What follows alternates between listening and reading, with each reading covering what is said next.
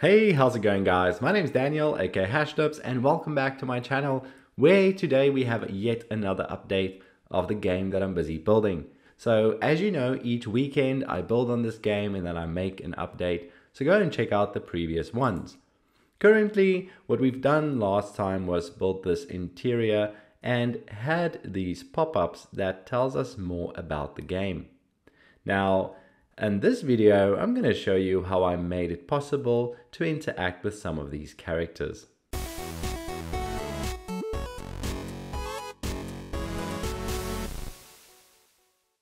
So for this update, there's been a few things that I've done. And the first thing is I made it so that you can interact with these characters and there's a little voice that pops up. We've seen this dialogue before, but now it's a voice and you can see that the character starts interacting and turning to the character speaking. Now, this is good because for an adventure RPG game, you can now have the characters put you on quests and say, hey, go and get me this item, and then you can go and explore the world, bringing back that item to the character. That mechanism is not in place yet. That's what I'll work on this weekend. However, the fact that you can speak to a character is quite fun. And so that's the first thing I wanted to show of the update of the game. Now, taking a closer look at how I've done this is that I've got a character which is just a sprite, and this character's angle is positioned to the top. It's known as an NPC. All NPCs have the same animations as the main player, so we can turn them up, down, left, and right. But I also have this trigger, and it's positioned here to the top because of our player's collision box. So if the player hits this, we can see it's the same as the previous assets or the info assets, where we have text, we have asset, stage, and type. Now the type is talk this time, and the stage is going to play an important role because once Iris or this character has given us a quest, we can set the stage to 1 and then change the text so that when we come back, we could either say, have you gotten the item yet, or you still need to give me this, whatever the case might be. And that's how the gameplay will unfold. And to take a closer look at the event sheet, what's happening is that each NPC will have its own ID, and we will track the interaction with the player to that NPC's, I would say, the trigger, right? And we identify the trigger via the UID. Each item in Construct 3 has a UID.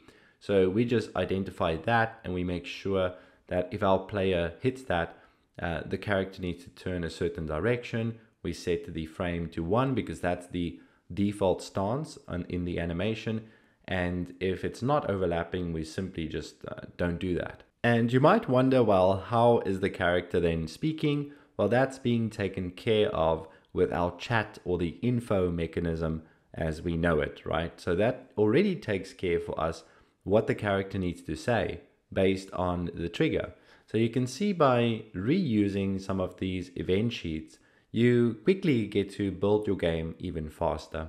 And now let's move on to the second update. So I've added a mini map, and how I did that was essentially I scaled down the size of the map. It used to be very, very big, but now this is going to be the size. So I took a snapshot, went to Photoshop, and redrew kind of the lines of the ground. And I'll add to this mini map as I feel where it's needed.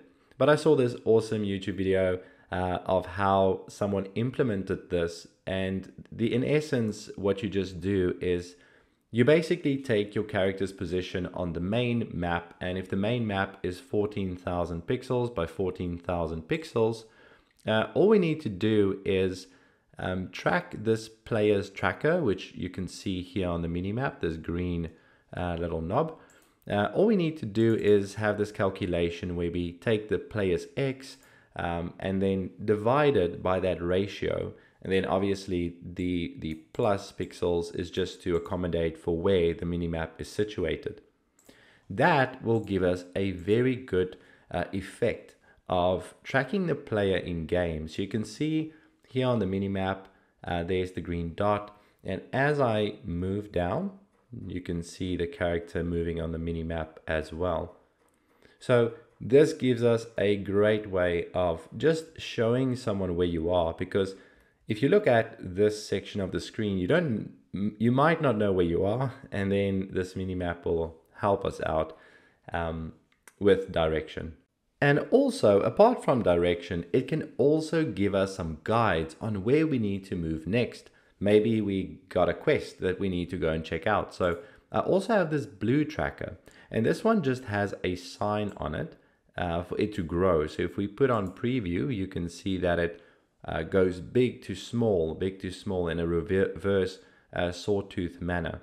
And this is pretty cool because now, as we are in the game, we can see that there's the quest, or at least that's the point of interest that we need to move towards.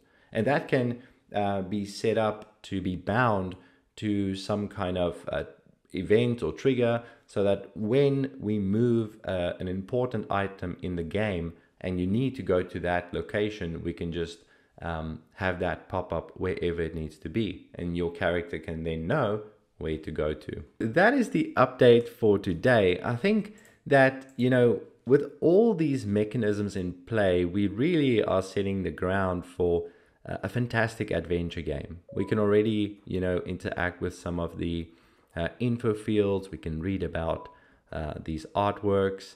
We can also now go up to a character and start conversation. And then from here on out, I think the next thing that I want to focus on this weekend might be the quests. So what happens if there are two characters? You go to the one and the one tells you to go and give something to the other. And that could be kind of a quest and a goal for the character and the protagonist in the game. So I'll need to find out a way of how to display items and that you collect and that you are given. And how do we do that? Like an inventory. And I think that's what I'll work on next. But as always, you can let me in the comments know what you think about the game and also what you'd like to see in it.